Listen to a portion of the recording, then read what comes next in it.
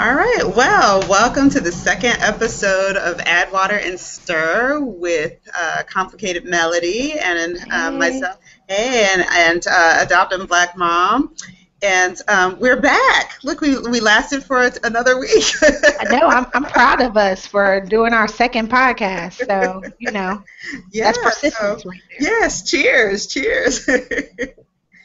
So we've got a number of things that we want to talk about tonight, but we thought we would first get started kind of catching up a little bit on how life has been for the two of us for the last 2 weeks. So I'm going to defer to Mimi, and you can tell us how you and the hubby and Nana's doing. We're doing pretty good. We just got back from visiting the grandparents on Wood's side, my husband's side, and so she got to meet her other set of grandparents or another set of grandparents, and she got to meet her cousins, and it was quite overwhelming for her because she's just used to mommy, daddy, and that's all. So the kids dragged her around like a little doll and everything. So eventually she got used to them and was able to kick it a little bit. And it was interesting for us because our philosophy, or at least our stated philosophy, is that grandparents can do whatever they want to do, but it was hard watching the grandparents give her candy and chips, and we were like, but she doesn't eat that, she doesn't drink, whatever that is. So eventually the grandma was like, I know how to raise kids. I'm Right. like, okay, I know, but she eats organic. She really doesn't eat organic, but it's still like she only eats wheat thins. Like she doesn't eat potato chips. So that was pretty good. But other things I wrote about in the last 2 weeks, I wrote a little article about Blue Ivy and her hair and that whole debacle that was happening with her hair. And really, my point on that is, one, we place way too much pressure on mothers. And, the whole Blue Ivy situation, I just kind of felt like her hair looked like what Nana's hair looks like every morning when she wakes up. So, that's probably what happened with them. I wrote a little bit about receiving her redacted files. Oh yeah. And that kind of was a hard thing for us. So for people who don't know, redacted files are, and I think you call them something else, disclosure records. Yeah, What do you call them? the disclosure records. Yeah. But basically, they're the set of paperwork that details everything that your child has gone through as a child in the system. So it has a copy of all the court case files. It has a copy of all the monthly reports that the foster care worker has entered. It has a copy of anything related to the case that somebody has happened to file for you. And so the purpose of it is for you to read through it and to make sure you understand everything about the child before you make that final decision to go forward with the adoption.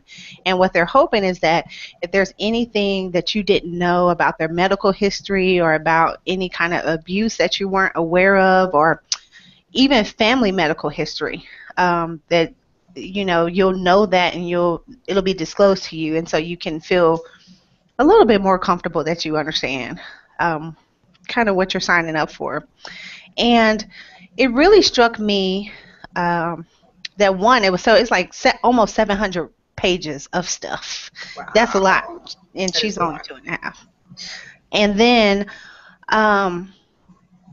what struck me really hard is that maybe one day she'll have to read this, right? Or she'll want to read it, or we'll give it to her to read. And it just really kind of hurts that she's going to, at one point in time, you're going to have to explain this part of the story to her. And, I don't know, I'm still kind of processing that. So, Yeah. Those are hard to read. I got them when Hope was placed with me. Hope did not have 640 some pages. She mhm. probably had maybe 200 pages, and there's a lot of stuff missing. So there's a lot of stuff missing. So it's a little hard. It is hard to kind of navigate that stuff. So. Wow. I have Wood Yeah. in the background getting ice. I'm like, I'm live here right now. We're live. So what's been going So, on with you the last 2 weeks? Everything on your blog has been like, I'm kicking it, I'm having a party, I'm going out. So, my blog has been like this. It's like that is true. it's been a bit of a roller coaster the last 2 weeks. First, we went to Disney last week. Took a vacation. It was really kind of to celebrate me finishing up my degree and finalization and all of Well, let that. me stop. Yeah. Not just finishing your degree, finishing up your doctorate, you know, Yes. actually Yes. finishing your dissertation and getting your Yes. doctorate. I'm sorry, I had to stop and just make sure that was clear to everybody. It's so funny. I was skimming a couple. It's funny. Thanks for whoever reads my blog, but it's kind of interesting some of the pages that people land on and read about, and it's kind of made me go back and look at some old posts about kind of when I was writing and before things got really crazy, and so yeah, so we were celebrating some really big stuff. And so we Hmm. went to Disney, and my girl she's a West Coaster. They don't really have hurricanes and tornadoes and the dramatic weather that we tend to have on the East Coast. And so she was not feeling it rains. It doesn't rain every day in Southern California, but it rains every day in the summertime on the East Coast. Right. And so she wasn't Nobody feeling appreciates that. that. They don't write songs about that. So she wasn't really feeling that. So Disney at first, it was a big deluge, and so we had some drama around that. But we had a really good time, stayed with some friends. It was great. But while that was happening, in the foreground, of course, if you follow the blog, you know that the Bio family showed up and through Facebook, and I'm not going to go into too much about it right now because it's an ongoing drama. But let's just say I won't be getting any more Facebook gang requests. Okay. All right. So, but we're waiting. I probably will be writing a bit more about that as we navigate it. Right now, I'm not really sure what I'm going to do. And then we had some drama at camp, which I told the story in no real super detail, but it was kind of really one of those times where I really kind of thought if I told my mom what happened, she would probably laugh at me. And it was such a Why dramatic did you turn episode. into your mom at that point? I wanted to. Really, I wanted to go straight old school, like, I'm going to kill this kid. And I called the support group as I was kind of going to go deal with, we have the support system, 1-800 number or whatever that we can call associated with my adoption agency. And I called and she was trying to help me problem solve this situation over the course of a couple of days. And I was like, no, I need you to, I'm on my way to the facility to deal with this situation, and I need you to help me not kill her when I get there. I can't deal with tomorrow. I need you to tell me over and over that I will go to jail if I do that. Please just reinforce it. And so, it's kind of one of those things about being aware of what you need in the moment. So she talked me off the ledge, and she was like, she's going to expect for you to come in there like raising hell, so don't. And but we navigated it, and actually it's turned out to be good. So, we're good. Tomorrow we're heading to Bruno Mars, and it's good. So, we're living. All But right. we're living. But I will say the last 2 weeks adoption got real. I know it gets real right at the most inappropriate times, It but gets real. I guess that's So just raising children in general, right? that's raising kids. That's raising kids. So we've got a couple of topics that we're going to talk about tonight, and the first one is the Census Bureau report on adopted children and stepchildren. And the US Census Bureau released this report in April, and certainly in our podcast notes, we'll certainly have the link to it. But if you go to census.gov and search adoption, you'll see the report for based on the 2010 census. And there was just some really interesting things on there that we're going to kind of I'll talk a little bit about the highlights, and then pitch it over to Mimi to kind of see what she has to say about all of this. Oh, by the way, if you want to ask us a question, we've got the little Q&A box open, so we'll see them, and we'll try to address any questions that come up. One thing I want to mention is adoption in this report is defined really, really broadly, really fluidly. It includes formal and informal adoptions, international, private, public. It's inclusive of stepchildren who are adopted by a step-parent, whether that's legal or not, in terms of, they've gone through the legal process of adopting their stepkids. But if they say that they're their kid and they're adopted, just like an informal kinship thing, then, they check that box and move on. And it also is interesting in the report because it acknowledges that different cultural groups like African Americans, Hispanics, and Native Indigenous people in the U.S. Have a higher rate of embracing kinship and informal adoptive relationships, more so than their white counterparts. So those were some of the cool things that I thought about it. So Mimi, what'd you think about the report? Tell us some of the things you thought were most interesting. Well, I thought that was pretty interesting. I was a bit, as I got into it, I was a bit disappointed because I said, I wish there was also some information about foster children. And it made a note to say that in 2010, foster children was not a category that was included in 2010. So I felt like that was an opportunity that was missed out on gathering information about foster kids and care. But getting into it, one of the things were about the number of adopted children and stepchildren. And they said there are about 64 million or 65 million children, and 2% were adopted children. That was like, wow, that is a very small percent of adopted children out there, or people who have identified children as being adopted. So I said, wow, that's a pretty small number of people out there that we're talking about. And then something else that really caught my eye, what caught my eye too, was about the thoughts that African American and Hispanics also have a lot of informal adoption. So it might not. And I also wonder, would they just call them their kid? Would they even say that they're adopted? Would they just include them as part of their family? So I don't know. Yeah, when you look at the data in the report, it has 3 categories. So it has kids that are adopted, step kids, and then biological kids. And there were a couple of things that I thought were really interesting. Kids who are adopted or identified as adopted in the census were more consistently, they were more likely to have consistent health insurance over the course of their life than their biological counterparts.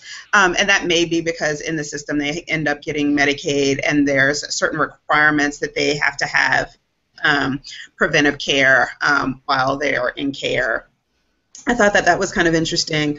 They're more likely to have disabilities, most of them being in the learning and cognitive areas. African Americans actually made up, I think, 13% of adopted kids. So it mirrors our general representation in the U.S. population.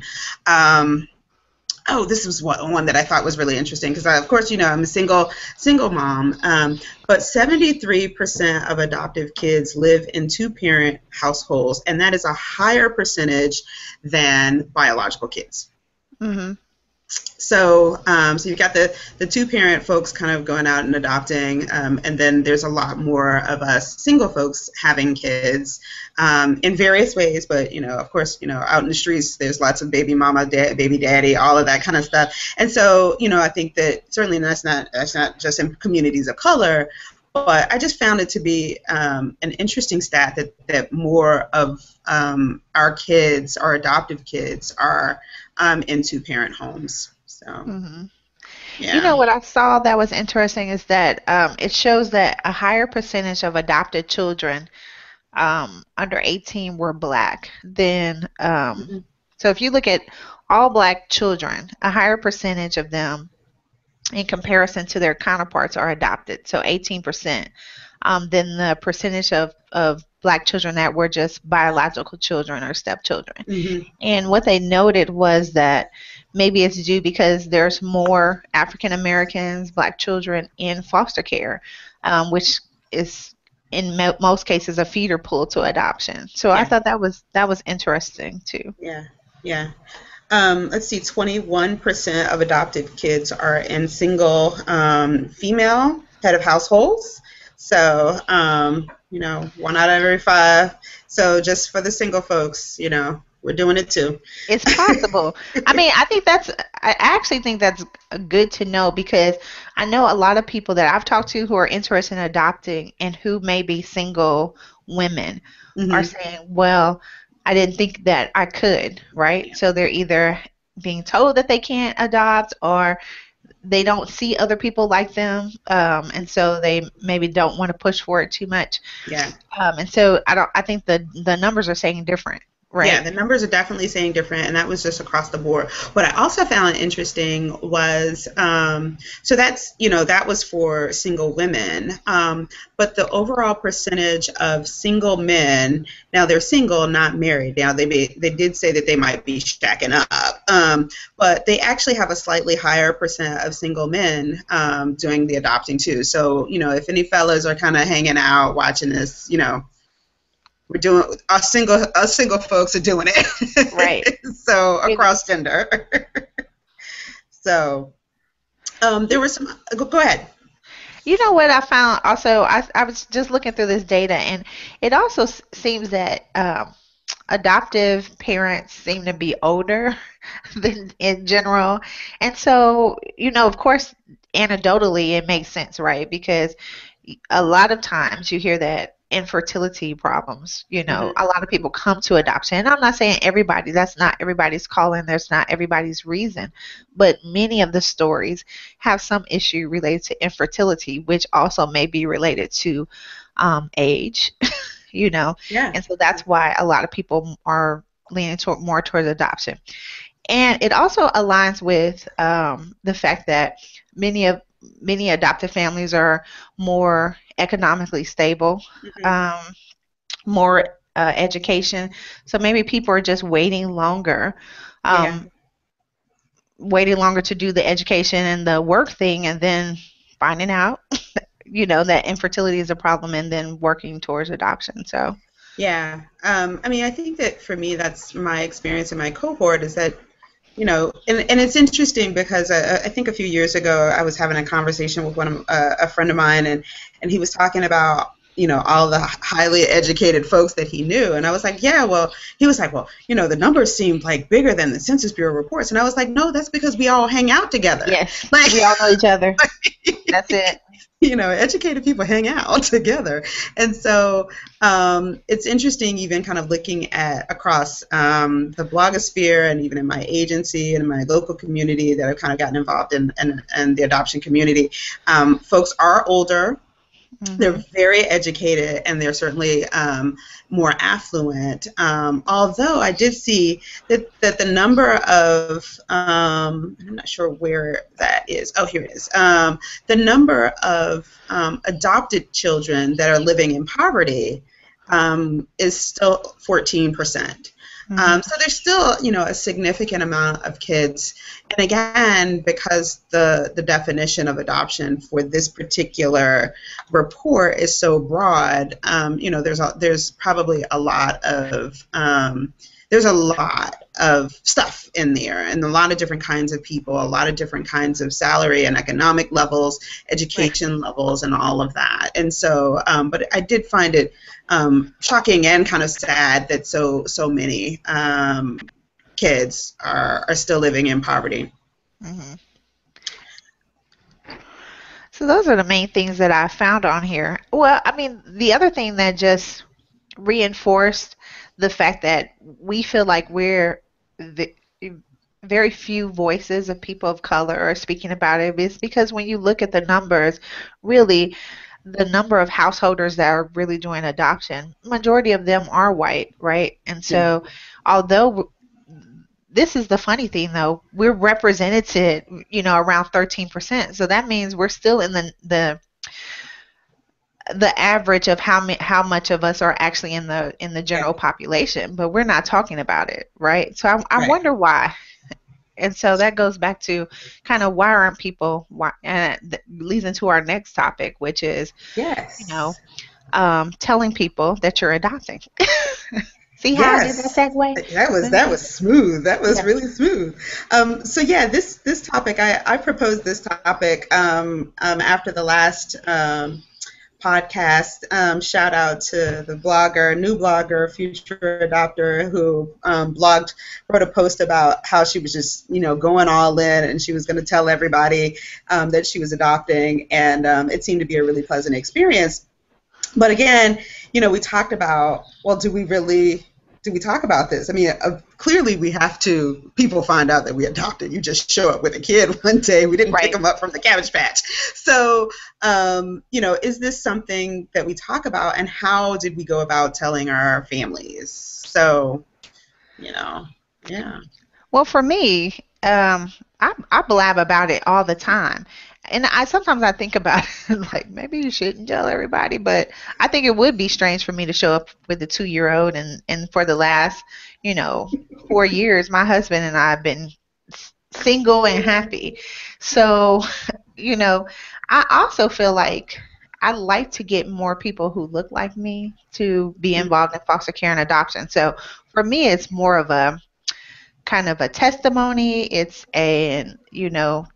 trying to drum up people's interest to let them know that it's available, or that, there are people that look like you that are doing it and go through it. So I didn't really have so much of a problem telling people about it. Of course, and we talked about this on the last podcast, you have to deal with the questions that come with you Right. telling people about it. But Right. Right. what about So, you? I had been talking about adopting for probably almost a decade, and so when I finally told people I was jumping in, I don't think that they believed me, because I mean, when you talk about something for 10 years, it's like, Right. I'm gonna lose 20 pounds, but do you ever lose it? Right. kind of Mhm. thing. And so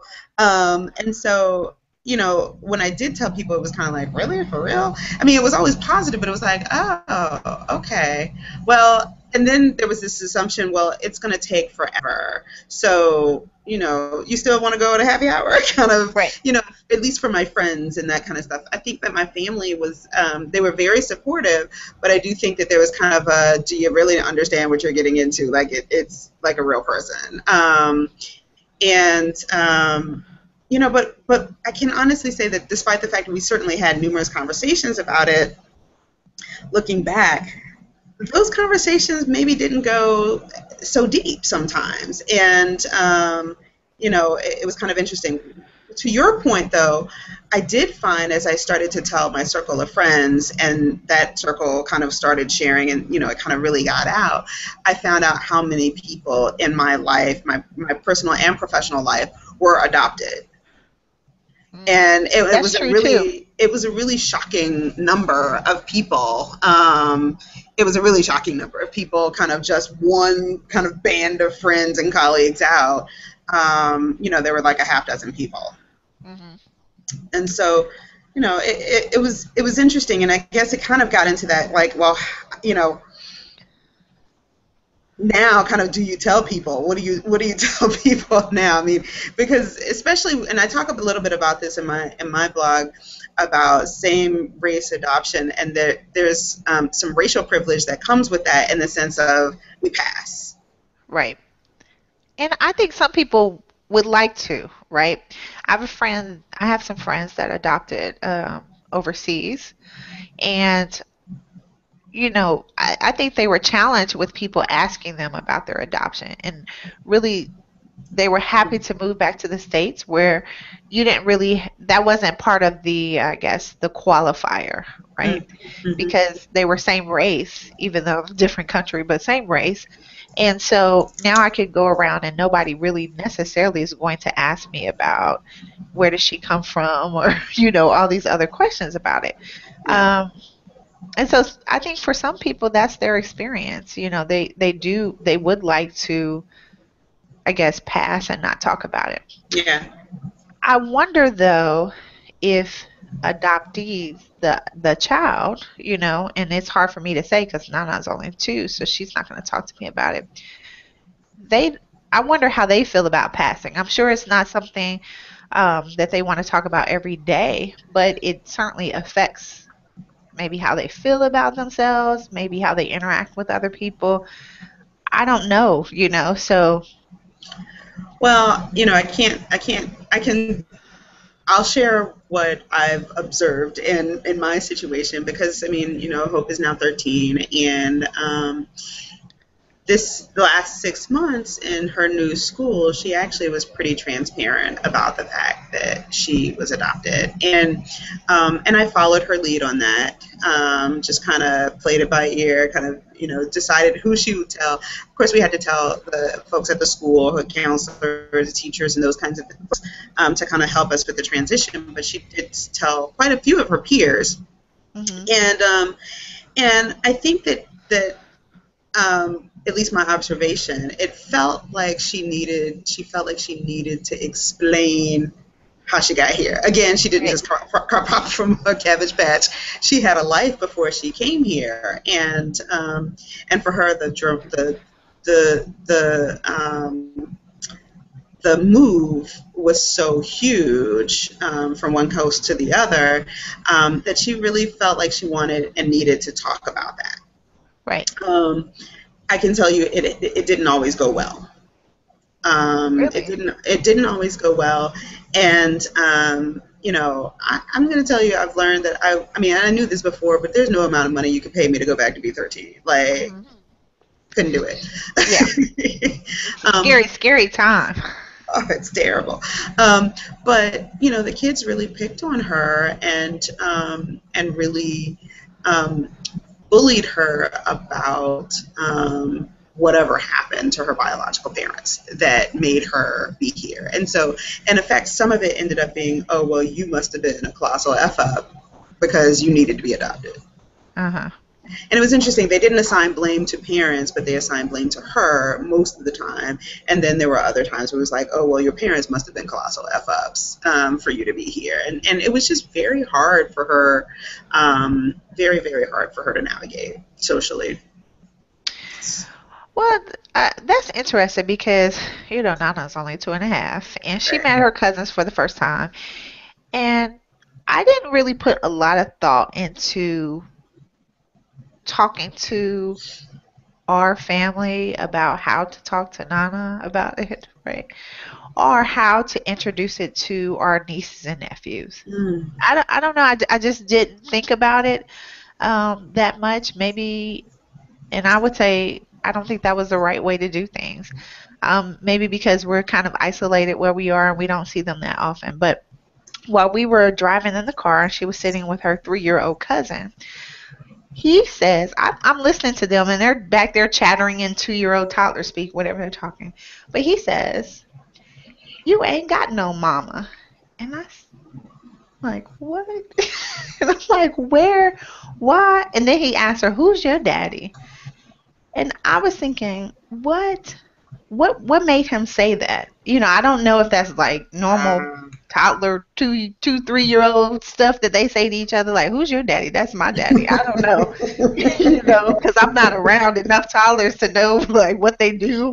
But it really bothered me because I wondered like, what are the other kids saying? Like, what's the conversation that's happening around the table? yeah. And so when we talk Mm. about telling other people, and especially when you bring your child into other people's life, I guess we may need to be more conscious of how we what we need to, how we set the space. And I guess I didn't think about it because she's 2, and I was like, well, what's there really to talk about?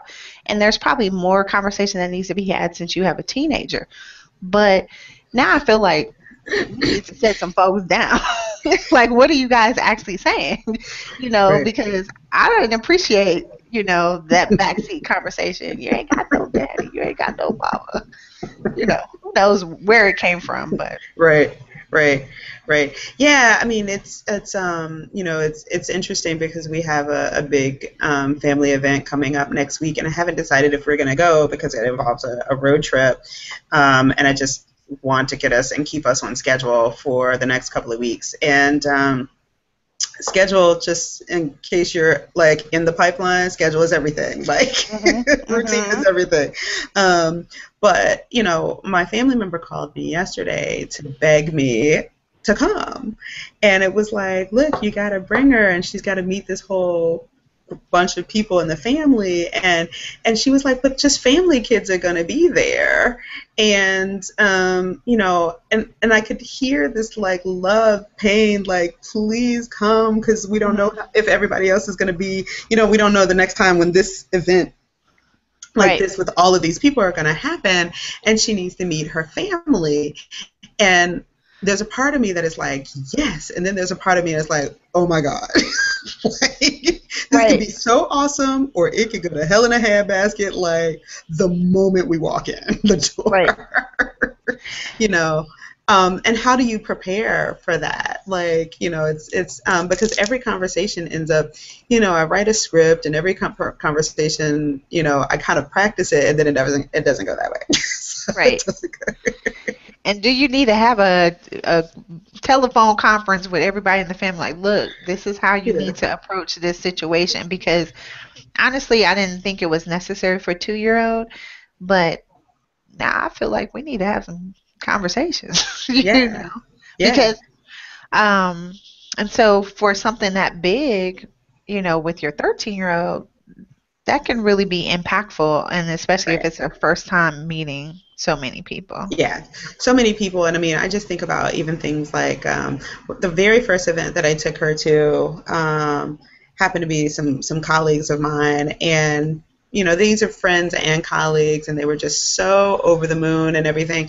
But even things like they hug me, so they were offering to hug her, and she likes, if she agrees to be hugged, she agrees to be hugged in a certain way. Like, there's a protocol. Okay. And it's based on, and it frankly it's just based on some trauma that she's had. And so, but I can't be like, underarm hugs, ass first, underarm, ass first. And I mean, the idea of my family of telling them that, one, they need to ask for permission to show affection, and then this is how you need to show it. Right. I feel uncomfortable even telling them that. It's probably, I think it creates a sense of anxiety around the situation, right? Yes. Yeah. How will we navigate that? Yeah.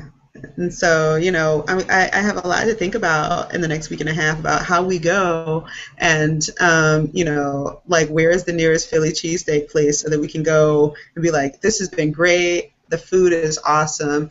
Peace out. We came for 2 hours. That's enough. We drove for 3 hours to go stay for 2 hours. We're going to pick up a Philly cheesesteak on the way home. Deuces, And so, and I just have to also, that's the other thing, is that, the parent has to bear the brunt. Right.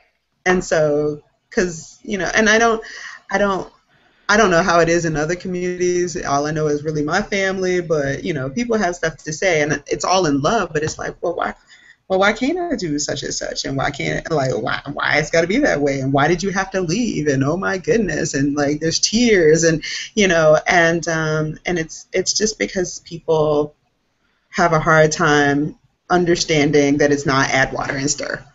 Right. Absolutely. So we've kind of slipped a little bit over into our next topic, unless you want to talk some more about telling folks that you're adopting. You have some other?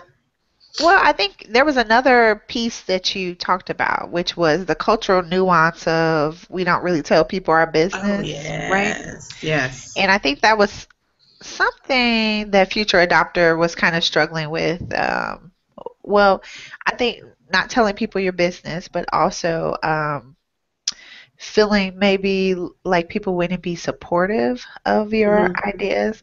And while I didn't, well, I don't really relate with that because I feel like people would be supportive, and if they weren't, well, really worry about that Kick so rocks. much. We're pretty strong headed over here, we run this house. But I do think that there is, this kind of quietness that happens Mm, and that people don't really I think in general people don't talk about it, right? How many right. people in the general population just go around announcing, "Hey, we're adopting," unless they're narcissistic bloggers like us, who want to put our business out on the internet.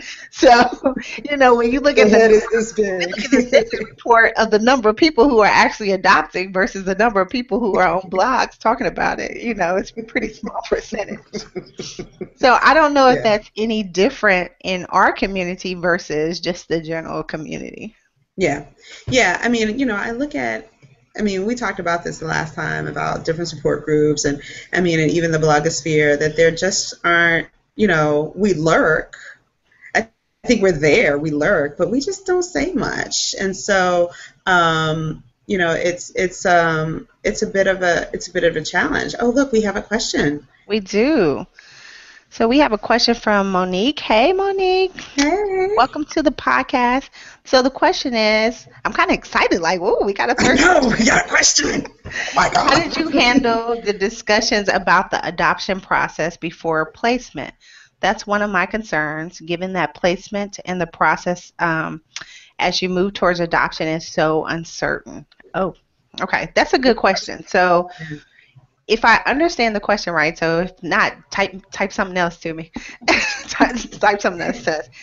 The fact is, once you start the process, you're not in control of that. So it can take a long time, it can take a short time before you're actually placed with someone. And so how do you manage those conversations with family and friends where they're constantly asking you about, so have you heard anything? What's the next part of it? What do you do next? Um, for me, that was part of the excitement, right? So I don't want to be presumptuous, but I kind of looked at it as that was my own kind of maternity process, if you look at it. So I'm going through the excitement of waiting and then probably the angst of waiting and not hearing anything. And so that's kind of how I managed it. And I just try to inform people and educate people about the process. This is what's happening. I haven't heard anything. I'll let you know if we get a call. Certain people. I'll let you know if we get a call or what's happening. So I think people were pretty excited to walk along with us in the process. What about you? Did you? Yeah, so I went to a support group last night, and I always end up telling the story about basically how me and Hope were like a pair of unicorns because we didn't take a very long time in our process, and from start to finish, it was less than a year and a half, and a lot of people, I imagine that when you tell people that you're adopting and then it's Right. like, wait, wait, wait, wait, wait, because people kind of are like, oh, well, there's kids out there. How hard can it be? Hmm. Like, I mean, unless you're doing the international adoptions, which everybody assume takes forever, and they seem to, and are really expensive, which they also seem to be. Right. But domestic, if you're adopting domestically, people are like, well, can't you just go down to the Piggly Wiggly and go get you a kid? And Right. so why don't you have one yet? But for me and Hope, I told, certainly my immediate family knew, my circle of friends knew, and a few colleagues knew. And then when I finished my home study and all of that, I mean, Hope was the first profile that I got, and we were matched within about a month. And so I knew that, I knew this thing was happening and that we would move to placement. But I told people I told more people, or more people in my family, shortly after I went to go make my first visit to her. Because it was like, okay, well, you know, I don't know what the paperwork looks like for matching anywhere else, but it was like, yeah, you seem like a good, cool chick. Let's do this. Let's do this. And, then it was all about figuring out when I would go out to visit, when phone calls would start, when we go out to visit, and those kinds of things. And so that I didn't have a long period of time between when I told people and when there was really something to talk about. Like I could see her, I could send pictures, well, not many pictures, but I could at least Hmm. share some pictures with my immediate family and those kinds of things. But for folks that are waiting for a really long time, I my sense is that there probably is some fatigue on both sides, Yes. some fatigue about being asked about it because it seems so painful for a lot of families because they're waiting for so long, and fatigue for the people that are supporting them, like it hasn't happened yet. Is this really happening? Well, what's Like, wrong what's with going? you? I That you agree have. with that because I remember there was this time in my process in our process, where we had finished the paperwork and I, we had turned in, we had gotten our license. And I was like, yes, we got our license. And I expected, I'm like, well, we are us. So this should not take, I mean, I should be getting a call next week. And I'd read on blogs where people would get a call for a child like in a week or so. I was like, okay. And then we didn't, and I had told everybody, like, okay, get ready for this. I'm ready for my baby shower. So, y'all need to Right, start right. preparing. And nothing happened. Really, nothing happened. And I wanted to have a child in the house by Christmas. Nope. Thanksgiving went by, Christmas went by. And so I agree with you. There does become to get some fatigue. People stop asking. People Yeah, stop asking. But again, this is your process. It is, and it can be somewhat a lonely process. And that's where you need your support groups. You need other people that are going through the process at the same time to be happy for you, to have the same angst, because even when you actually tell someone, hey, I got a call, I'm going to be put in a RAS or something like that, people are like, I don't know what that means. Like, am I supposed to be happy for you or not? So you really do need yeah, some other people on your side that understand the process and can go through it with you. And yeah, we're here, so yeah, let us yeah. know. Yeah, keep on blogging, and we're following. We're following. So we some parts of this telling people conversation, we've touched a little bit on kind of what's normal or kind of the new normal without Right. Nene, without Nene. Um, but what's the new normal, and as adoptive families, will we ever be normal? And certainly there's like in same race adoptions, you can kind of pass. Nana is so young Yep. that there will be people that come into your life that really just assume you know that she is your biological child, and then there's the whole nature versus nurture thing, and the influences that we have over our kids, at least by nurture. But what is the adoptive family's version of normal, and is there a time when we don't have to disclose, when we don't have to tell people? Well, if I don't think you ever necessarily have to tell anybody anything about your family, right? So when we meet new people, I wouldn't necessarily say, "Hey, this is my adoptive daughter. That's my child. Right. That's my daughter," and I don't need to put a qualifier on it. However, when we say normal, I guess I think adoptive family is just always going to be part of our normal. The same way African American is part of the qualifier of our family, the same way, um, if we had any kind of disabilities in our family, all of these things, you know, wherever we live, Midwesterners, all these things. happen to shape, our sensibilities, the way we do things, our outlook on it. So I don't know if there's ever going to be, um, I guess I wouldn't even maybe use the term normal. It just is what it Mm-hmm. is. So we're always going to be looking through things through that lens, and it's different for every family. So another family may be looking through the lens of autism. Another Yeah. family may be looking through the lens of middle classness or Right. whatever, Right. suburbia. There's all these different things that kind of impact the way that you view your family. And so maybe by kind of making adoptive versus normal a dichotomy, we Mm. might be doing a Mm-hmm. disservice to ourselves. Mm. It's a great perspective. I think that I struggle with this not because not with colleagues and friends and those kinds of things, but with schooling, certainly for us that disclosure was really important. And she's doing well academically and that kind of thing, but just behaviorally, we've really struggled. And even this week with the episode that we had with the day camp that she's in, and I had to like go down there, Go regulate. Go regulate some things on everybody's part. on everybody's part. Um, but it was interesting because I hadn't disclosed that we're an adoptive family and that we're a new adoptive family. And when she started the camp, and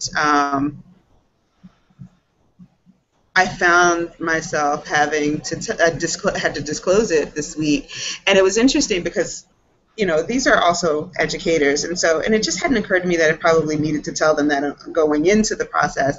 But it was like I literally saw the light bulbs come on, and they were like, oh. Well, that explains a whole lot about what happened in the last couple of days. And so there's the disclosures that, of course, that are necessary in order to advocate for your child.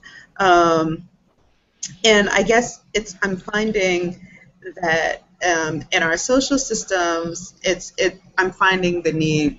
And I hate like saying, okay, well, this is our explanation as a crutch, but I'm like, there are just some behavioral things that we're still really kind of working on that I end up having to disclose in order to add context to the situation to help folks help me make it manageable. Right. And I guess if I understand what you're saying, is there ever going to be a time where we can just walk around in the Yeah. world without having to think about adoption? And there was a blog that someone wrote about this, and I did I find the blog? It was on adoption.net, and it Mm. was called "Taking the Adoptive Qualifier Out Yes. of Parenting." And Yes. so she talks about this, and like I said, I'm not sure if I agree with it, but she says that now she's a transracial. They're a transracial family, so of Mhm. course what she says is when they venture out to the park or get ice cream or stand in line, they're often reminded that the children are not biologically ours. We're used to the predictable questions, the second glances, and the compliments. We've heard it all and seen it all. And when these things happen, we are reminded that we are different, mainly because they're a transracial family. But Mm. she says, our differences do not outweigh our normal. Adoptive parents need to know that it's healthy and permissive to be just parents, minus the adoptive qualifier. Yeah. So, first, you need to, and these are the reasons she gives. First, you need to be able to live free without explanations or excuses or justifications. So, you're your child's mom or dad, period. And I agree with that. Yeah. I don't have to qualify that this is my adoptive child. That's just my child. Right. Um, Second, you need to know who you are because society will question your intentions, your choices, and your validity as a parent of a child who was adopted. Um, she goes on to talk about the qualifier of um, adoptive is used in media, usually when you're talking about celebrities, and it also makes adoptive parents made out to be, the saviors. So she just says that it's detrimental to go around, and it's detrimental to the adoption community and triad members, because when people hear that a person's adopted or that you're an adoptive parent, they already have some notion in their mind about what that means, and stereotypes because of what's portrayed in the media.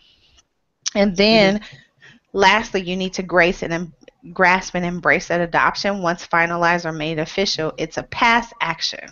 A Mm. child whose adoption who has been finalized, it is a child who was adopted, not a child who is Is adopted.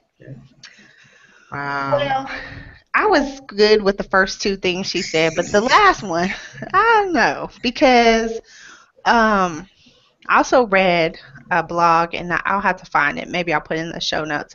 A blog by an adoptee. And she was talking about this whole thing about is adopted versus was adopted. And again, it goes back to the fact that it just because the past action, you make it sound like this happened and now I never have to think about it again. However, for an adoptee, adoption impacts all, there's loss associated with adoption, Yeah. right? And so I'm never going to just be like, this happened. Like I broke my leg and that was it. Yeah. It healed Right. and I'm done. I don't have to refer back to it again or not. No, it's part of who I am. And so it's really going to have an impact. Now, how much that impacts each person is very personal, and it's probably a spectrum. But I don't know if I agree with just saying once you're adopted, that's a past action and we don't have to refer to it Talk again. about it anymore. Yeah. What do you think? Yeah, I don't know how I feel about that either. I think that it is a past action, but but coming to make a family that way is different. And I had in some of our prep notes kind of, even thinking about us as parents, how would we have prepared differently? Right. If you read our blogs, you realize that both Mimi and I are dealing with kids that are teething. Yes. Which is crazy because they're like 10 years apart, They're 12 10 years years apart. apart. And I just remember when I read your blog about like she's 2 and she's teething, and I was like, we don't know nothing about birthing no babies, so it's like, because I mean, a couple weeks ago, seriously, like the science teacher was like, no, Miss Graham, I'm sorry, Miss so and so, Miss ABM, that these are 12-year molars, and so yeah, it was crazy. So But do you how think might it's we because how do I say this? Have have we been fully integrated into the parenting society? I mean, we just popped up with some children, yeah. right? So it's not like we have a group of other mothers that we can be like, yeah, so and so's teething. I don't have anybody really that I'm talking to about those things where I would just pick up naturally because I know some other parents whose children are a little bit older than mine. People aren't I don't necessarily have that type of network, so I Yeah. don't know. Yeah, What I about think you? that I think that no, I don't have that network. I mean, I just think that we're kind of winging it, Right. and one of the things that I did, this kind of was adopted, is adopted. I need to chew on that a little bit more because I'm not sure how I feel about it because I do think that I mean, it was an action and we celebrate it for us. It's a very recent action, but I mean, it's not over. Like, it's Right. not over. The transition is still very much a very real thing for us. Maybe in a year or two, it really will be a past action, but it's still a very real process for us right now that doesn't allow us to totally remove the qualifier at this time. You know, I think about it in some ways. Like I grew up without a stable father figure. And so that could be, you're grown, get over that. But it does inform how I view relationships. I remember it having a very strong impact on me when I was in college and I needed, my car broke down and I was like, man, it'd be nice if I had a dad that I could call and have them talk to the people at the mechanic shop. So I do feel like I think it is something to continue to chew over, but I do think that even those things that impact us, and they may not have the same kind of terminal quality as the word adoptive, they continue to impact our lives all through it, Yeah. so I Yeah. don't know. Yeah. Well, normal apparently is overrated anyway, so there you go. Exactly. We're the new normal. How about that? We're the new That's normal. what We're the it new is. normal. Well, we have a few minutes left, so now is time for our recommendations. All Woo, right. woo, woo, woo. These are things that we've learned and picked up on our short journeys that we decide to think is important. Maybe they were aha moments for us. Maybe they might be aha moments for you too. Mimi, what you got? Well, I have a couple of things. One of them is the foster parenting podcast. So, when I started looking into foster care, there's a podcast that I found on iTunes. It's called Foster Parenting Podcast. The hosts are Tim and Wendy. And I think if you're interested in doing foster care, and they talk about foster care from the point where they, I think, got their license to the point where they actually adopted a child. And then they had some other co hosts that came on to talk about different aspects of foster care.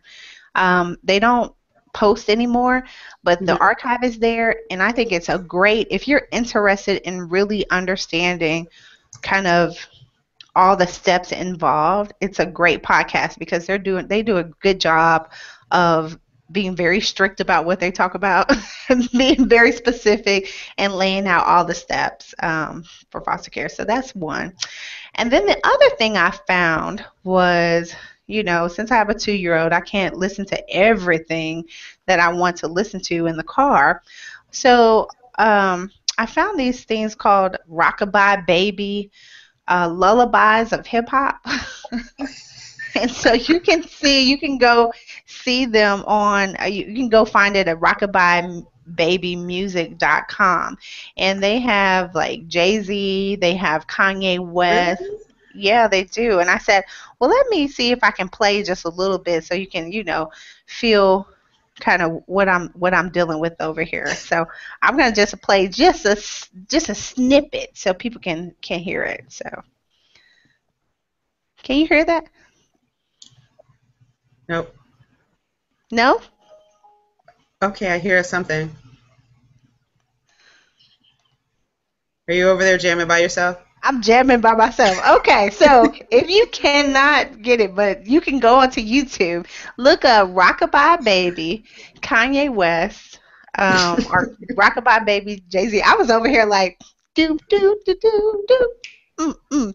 So anyway, it's a straight instrumental. So go look it up. Awesome. Now I'm gonna be on YouTube all night. So my recommendation this week is, and I wish I had pulled it off the refrigerator, but we have a couple of magnets, those magnets with the faces on them, and it's the How Do You Feel Today with Ooh. all of the different emotions. And this was actually Hope's idea because we were really struggling with some stuff this week about how were we feeling about things that were happening in the house. And, she said, I'm going to go get this thing because, I've had them on the refrigerator for years, long before she came into my life. And she pulled them off the refrigerator and was like, I feel like this and this and this and this and this and this and this. And then she was like, how do you feel? And I was like, I feel like this and this and this and this and this. I mean, how detailed And are this one and these this one and this one. faces? But Well, you know what? Okay, I'm going to just run and go get it and hold it go up get just it because I one need to moment. see it. So while she is running, I wish I could make this work so you guys can hear my little song. All right. Okay, she's back. Okay. I'm back. I'm back. So, I don't know if you can see that. Can you see it? Put it up a little bit closer. So, Okay. Yes. okay. You kind of get a sense of that. These are the How Do You Feel? And they come with these little things. You can probably get them on Amazon, I'm sure, or somewhere. And it has the How Do You Feel Today Mhm. there. And so this one has 1, 2, 3, 4, 5, 6. This one has 30 different emotions. Um, but not to be outdone, we've got another one that has another like 20 some because we are very emotional at this time. Yeah, I have a lot of feelings over there.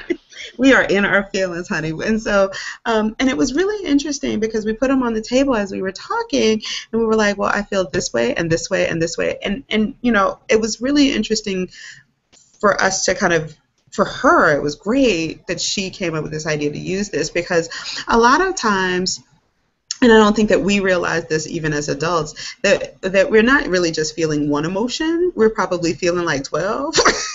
And usually there's a dominant emotion that kind of, you know, like anger is usually wrapped up in a whole bunch of stuff. So is grief. And so being able to kind of parse through the different components was really, really helpful for us. So definitely I would recommend you go on out and get you a How Do You Feel Today magnet for your refrigerator. I'm going to get like one for Wood and I. You know, how do you feel? This is how I feel today. You know, I think it's probably great for any relationship. And so get that, slap it on the refrigerator, put it on the bathroom mirror. There you go. So there's my recommendation for the week. Very, very helpful in our house this week. So looks like we are at 11 o'clock. So that was fun, and it went fast. That was fun. How can people find you? So you can find me on WordPress at AdoptiveBlackMom, WordPress.com, and on Twitter, the Twitters at AdoptiveBlackMom. And you can also reach me by email at AdoptiveBlackMom@gmail.com. Yes, and you can reach me at ComplicatedMelodi with an I. .wordpress.com. You can read the blog. You can email me at ComplicatedMelodi with an I at gmail.com, and you can find me on the Twitters. I started to tweet a little bit more. I know. At Mimi Complex. And so we hope to see you guys in another 2 weeks. Tell people about it. Tweet about it. Let people know that we're out here talking about adoption, foster care, and communities of color, and we hope to see you guys in another 2 weeks. Absolutely. Have fun, and have a great couple of weeks. All right. Bye. Bye.